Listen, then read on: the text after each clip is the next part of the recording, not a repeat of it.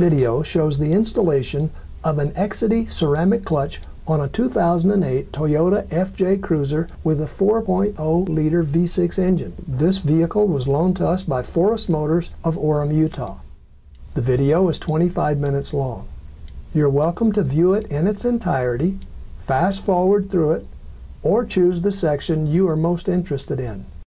Regardless of the option you choose, we are confident it will make your clutch installation go smoother.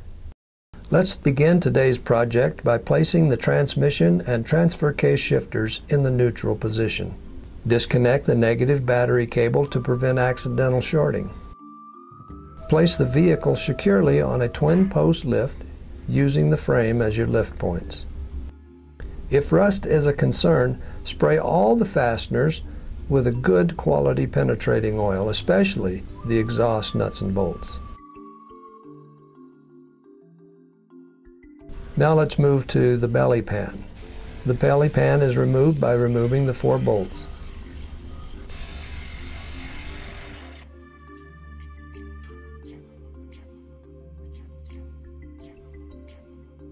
To gain better access to the front driveline, remove the exhaust heat shield. It is secured by 2 bolts. Remove the 4 nuts and washers securing the rear universal joint flange. Remove the 4 nuts and bolts securing the front universal joint flange. Then jar the flanges loose with a brass or a dead blow hammer. Once loose, set the driveline aside. Now let's move to the rear driveline. Remove the nuts and washers securing the front universal joint flange. Remove the bolts and nuts securing the rear universal joint flange. Jar both flanges loose using a brass or dead blow hammer as you did before. Once loose, set the driveline aside. Begin the process of removing the transmission support by slightly raising the transmission by using an underhoist support stand. Disconnect the 2 transmission support braces. Each brace is secured by 4 bolts. Disconnect one side only of the exhaust pipe shield. Remove the 4 bolts securing the transmission support to the transmission mount.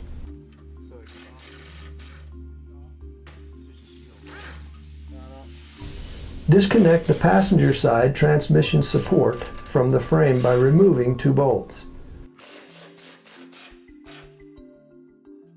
Disconnect the driver's side transmission support the same way. Be careful, the support could drop out and cause damage or injury.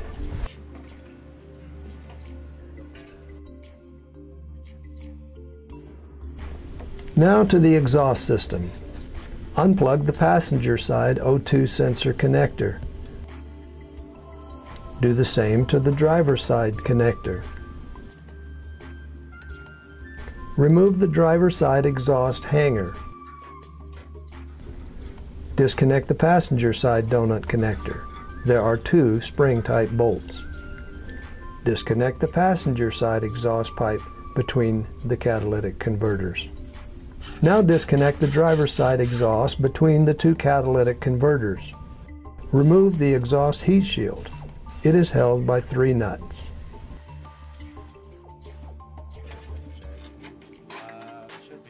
Bend the exhaust pipe shield upward just a little. This will give you a little greater clearance when removing the exhaust components. Once the fasteners are removed, remove the exhaust assembly. It may require a little maneuvering, but it will come out.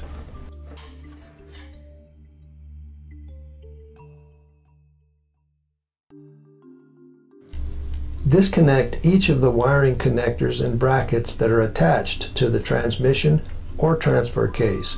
We will not be showing each individual connector and bracket in this video, so it will be up to you to remember where each component is to be reconnected.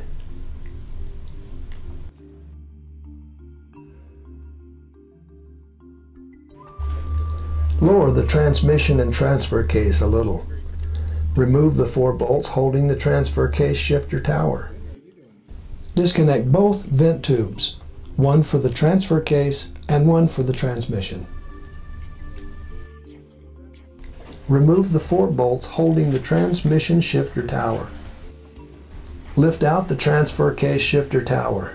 Notice that it is sealed by a gasket, so it should break loose fairly easily. Lift out the transmission shifter tower. Note that it is sealed by an anaerobic sealer, so it may be a little more difficult to break loose.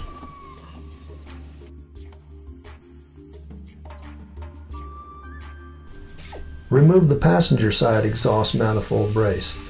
It's held by 3 bolts, 2 in the bell housing and 1 in the exhaust manifold. Repeat this same step on the driver's side exhaust manifold brace.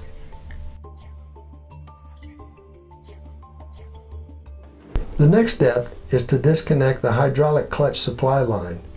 Begin by clamping the flex hose to reduce fluid loss. Disconnect the hard line using a tubing wrench. Remove the retainer clip using a pair of pliers and remove the flex hose from the bracket.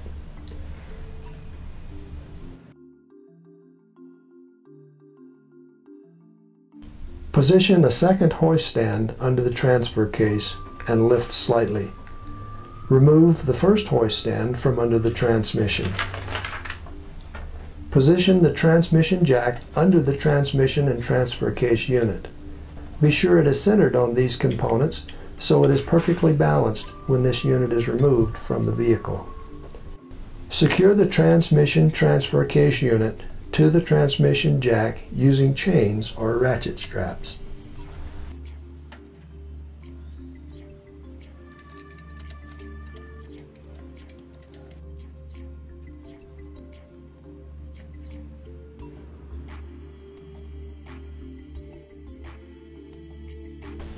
We're now ready to separate the transmission transfer case unit from the engine. Remove the 11 bell housing bolts.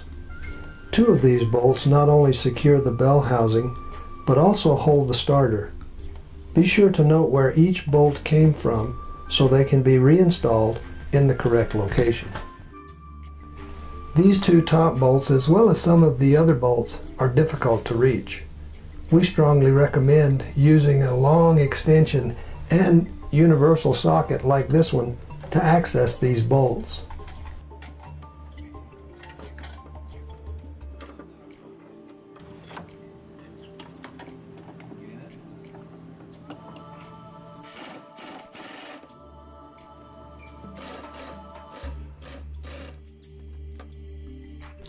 An impact wrench and universal socket is also helpful on the other bolts.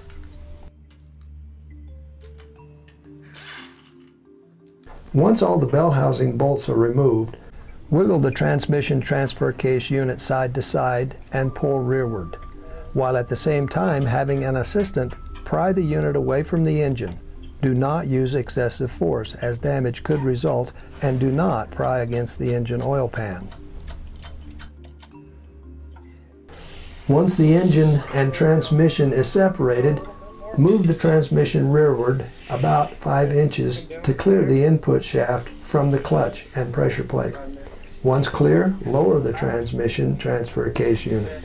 Make sure all wires, hoses, and brackets are clear while lowering the unit.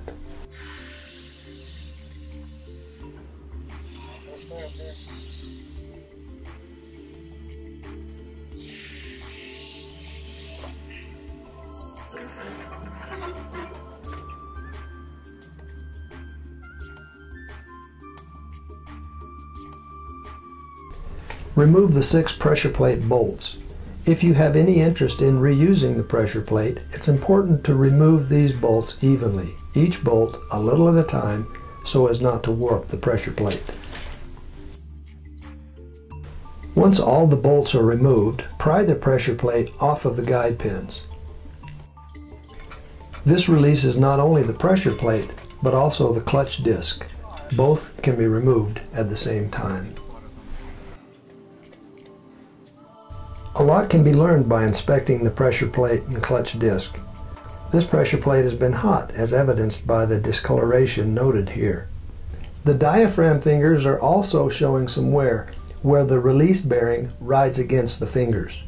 The clutch disc was nearly worn out, The frictional material is nearly flush with the rivet.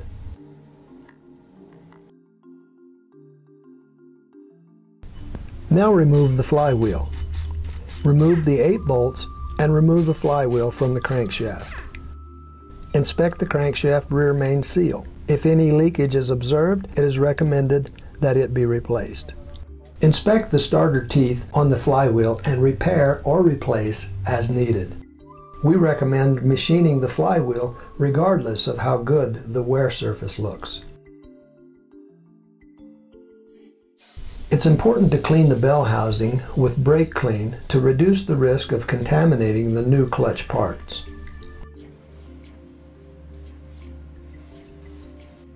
Remove the release bearing fork. Remove the release bearing from the fork. Install the new release bearing.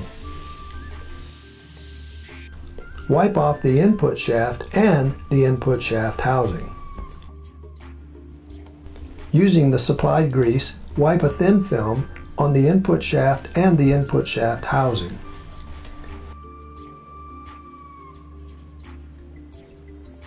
Wipe off the release fork pivot.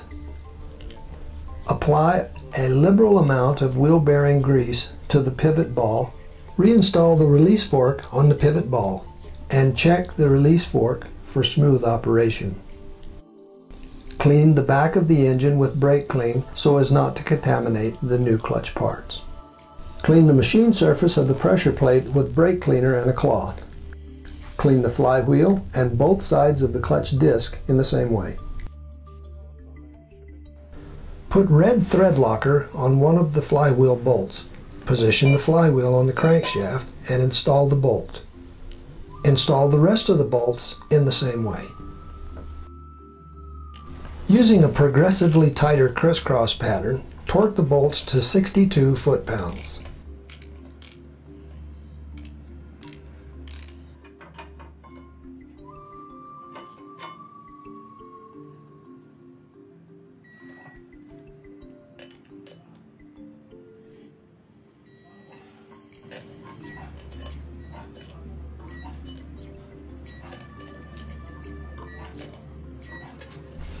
Clean the wear surface of the flywheel once more in preparation for the disc and pressure plate installation. The TM side marked here indicates that this side of the clutch disc faces the transmission. Proper clutch disc orientation is critical. Insert the alignment tool in the clutch disc and place the disc against the flywheel with the TM side mark facing outward. Install the pressure plate using the guide pins to ensure proper fit and location.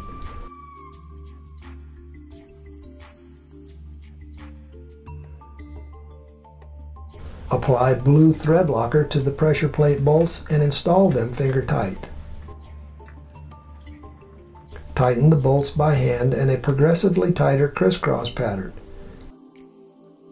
Tightening 1 or 2 pressure plate bolts without tightening the rest of them at the same rate can warp and ruin the pressure plate.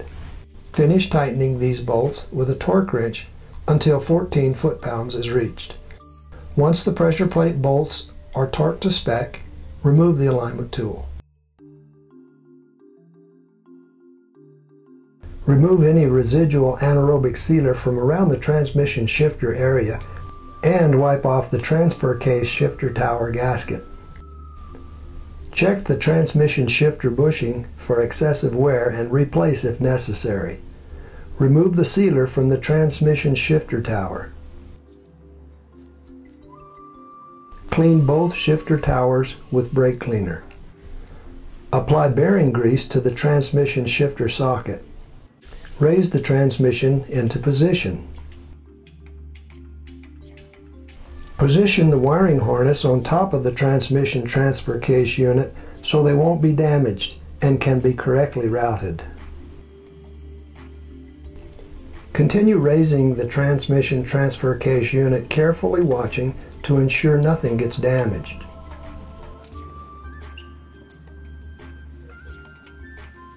That's why I had the lift down lower. Once the transmission is at the correct height, with the transmission input shaft properly aligned with the clutch, Work the transmission closer toward the engine. Make sure the engine and transmission is coming together evenly. Ensure that the gap between the engine and the bell housing of the transmission is equal distanced all the way around. Do not install the bolts until the transmission and engine come completely together by hand. Forcing these components together with bolts can damage expensive clutch, transmission, and engine components. Install the bell housing bolts in the exact same location they came from originally. Ensure that the two starter bolts have the flat washers on them. Snug the bolts in an increasingly tighter crisscross pattern by hand. Power tools could be used here, but use caution. Do not over-tighten them. After all the bolts are snug, torque the larger bolts to 53 foot-pounds and the smaller bolts to 28 foot-pounds. Position the wiring harness. Make all the connections and attach all the brackets. Be sure all the wiring is secure and will not be damaged by any other parts. Lower the transmission and transfer case a little.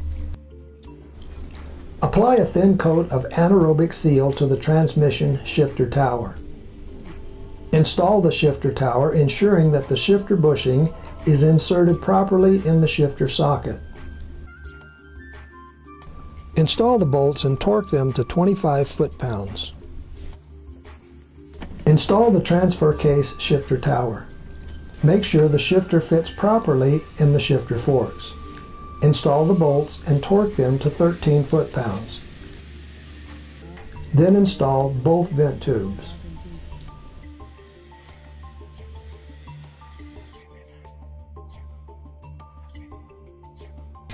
Install the passenger side exhaust manifold brace. Install the driver's side exhaust manifold brace in the same way. Raise the rear of the transmission transfer case unit using a hoist stand and remove the transmission jack.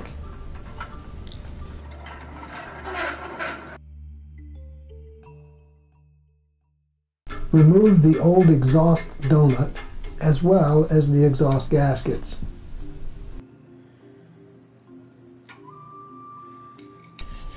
Clean all the mating surfaces with either a wire brush or a power wheel.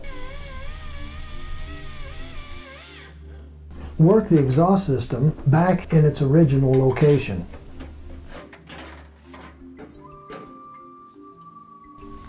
Install the two exhaust pipe to manifold gaskets. Connect the exhaust pipes to the exhaust manifolds. Install and tighten the nuts.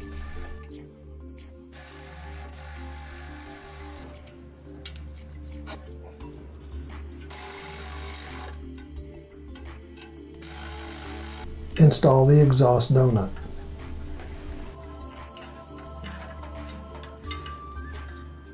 Install and tighten the spring bolts.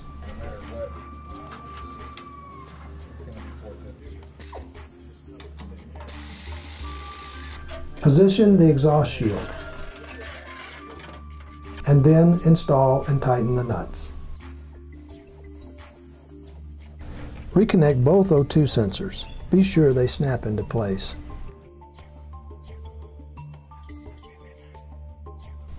Position the front drive line and install the washers and nuts on the rear flange at the transfer case.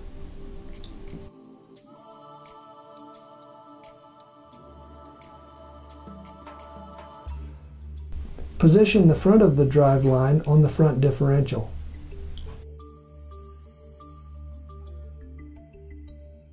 Install the bolts, washers, and nuts and tighten them to 65 foot-pounds.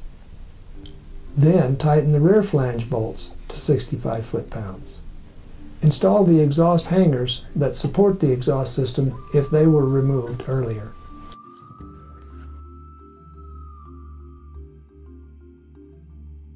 Position the hydraulic clutch flex hose in the bracket and install the retainer clip. That clip in. Reconnect and tighten the hydraulic clutch hardline and tighten the fitting. Once the fitting is tight, remove the hose clamp. Position the front of the rear drive line on the transfer case flange. Install the washers and nuts. Position the rear of the rear drive line on the rear differential and install the bolts, washers, and nuts. Tighten all the nuts to 65 foot-pounds.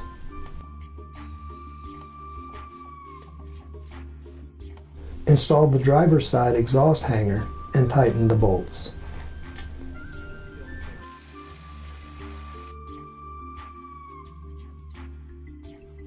Position the transmission support and install the 4 bolts and flange nuts.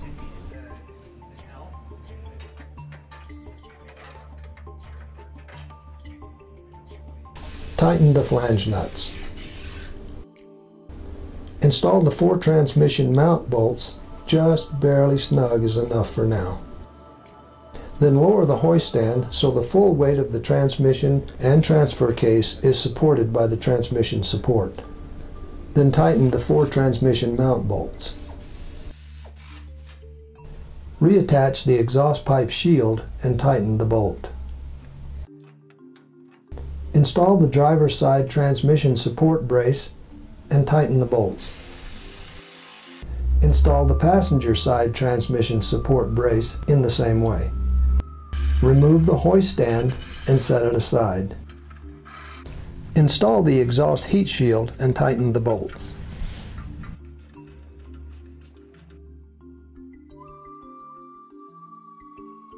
Reposition the belly pan, install the 4 bolts, and tighten them.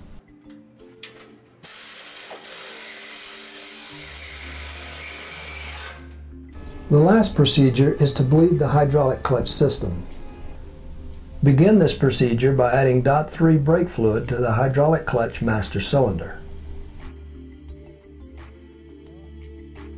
Have an assistant pump the clutch pedal several times. While holding the pedal to the floor, open the bleeder valve.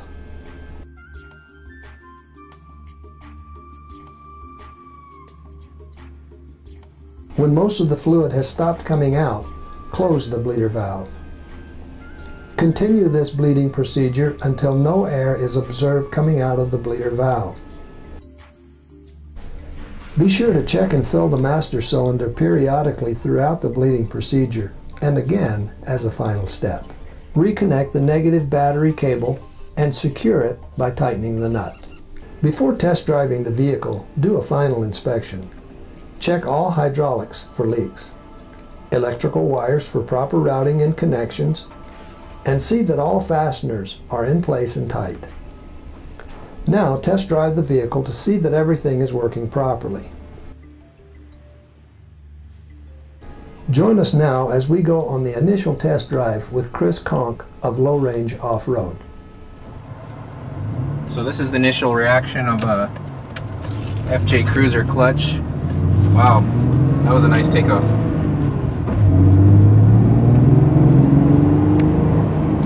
Not a harsh engagement. Pedal feel is actually quite nice. It's not too harsh.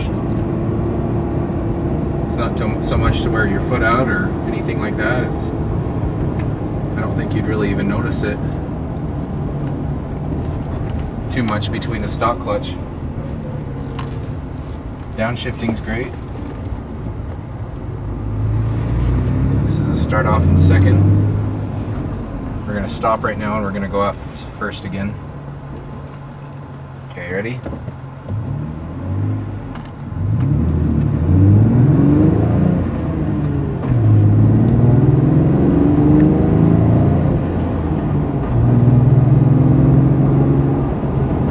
Actually feels really nice. I was expecting a lot worse with the full ceramic facing. This to me is very streetable.